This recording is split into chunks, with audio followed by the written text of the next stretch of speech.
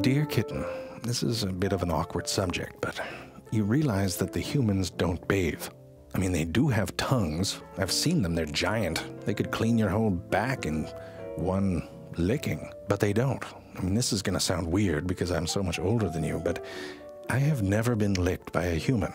I mean, I don't need it. I know what I'm doing, but I worry about them. In any case, part of what we have to do is give them a bath once in a while. I usually wait till they're lying down, mainly because when they're standing up, their heads are very far away. I mean, I could jump that high, but like with many things that I could do, I choose not to. And they love it, especially in the middle of the night. Oh, you're going right for the feet. That's no please after you.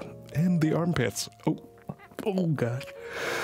Well, you got there first, so, you know, that's your turf now. I'll stick to, you know, the boring old hands and head. Darn. I think this is gonna work out just fine. Oh, okay, no. There's a line. I'm drawing it, not between the toes. That's disgusting.